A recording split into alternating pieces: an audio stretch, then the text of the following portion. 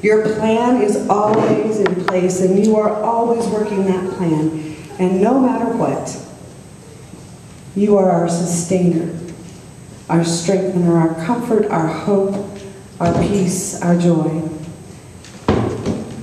I am so grateful for those who step into the breach to help out when they are needed, for those who give their time and energies to help others in whatever ways they can. Lord, you have called us to live that way, loving others as we love ourselves, loving you with all of our heart, mind, soul, and strength. So give us the courage and grace to do so, living in the center of your will and your purpose in all ways, at all times. Amen. All right, well, we're back to the music portion of our evening. We've got a special treat for you tonight. If you look up here, we don't have a guitar. So that first of all, that's different. David Harper is here, and he's going to play the harp. David Harper, isn't that cool? It's a 29-string guitar. Okay, so David's got some real fun things planned for us today, and I know he's going to need his assistance too. So please welcome David Harper.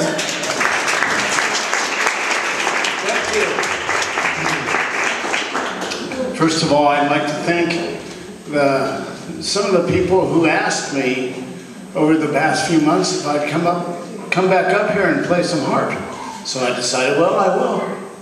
I was up here, I think the last open mic about half a year ago with a friend of mine named Michelle Palmer. She couldn't be here tonight, so it's just me. That's the bad news. The good news is I won't be singing. I'm just going to play some instrumental pieces. In fact, the first one has never been played before and probably will never be played again. Before this place filled up this evening, I was going around looking for volunteers. I needed 3 volunteers to throw some ping pong balls at the harp to start off the first piece. Are those volunteers around? Let's see, there was Jennifer and Donna and Clara. There we go. I just bought these today. So this will be the first time these ping pong balls will have been used. What I'm going to do is, on the count of 3, each of these ladies will be throwing their ping pong ball at the harp. We'll try to get the third one here. I think she said, shut up and play.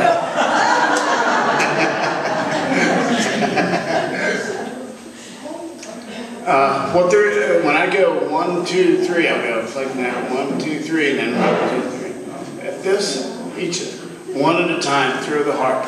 I mean, throw the ping pong balls at the harp, and try to hit somewhere in the middle here. If you hit down there, it might be a little funny. And what I'm going to do is, the melody that they create, I'm going to improvise upon that melody. So we'll see what happens. Now try not to hit the same note, otherwise we're going to sound like this. Not a very excited piece. Also, one of you asked, what happens if we hit your head? The answer is you have to come up here and play. So, this has never been played before. Oh, I've been told that once the balls fall off the harp and roll around, they turn into tomatoes. So, those might be used later, I don't know. Are you ready? Okay. 1, 2, 3.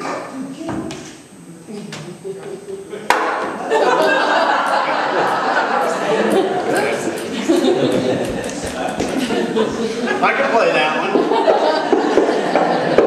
That's the dress rehearsal, right? Now, we haven't practiced this, have we?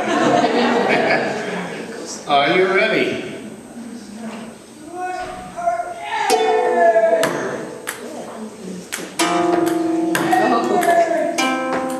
I heard.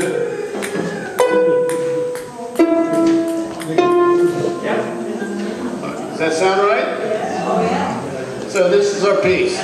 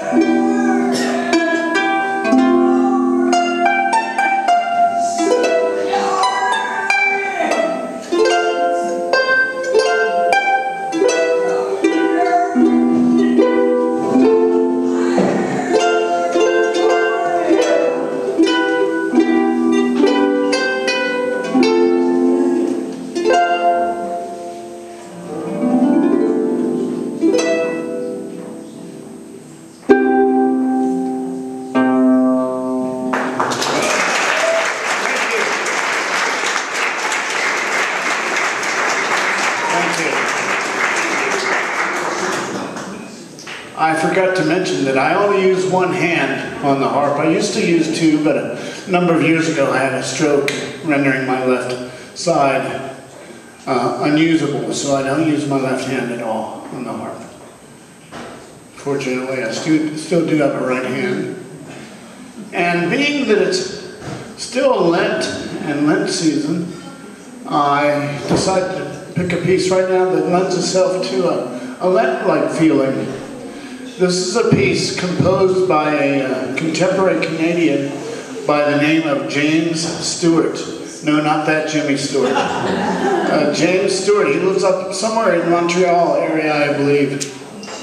And he composed a piece called Lament for Owen Christie. It's a beautiful piece, which I like to play. And I don't know who Owen Christie is or was. If anyone knows, please let me know later. But it goes like this.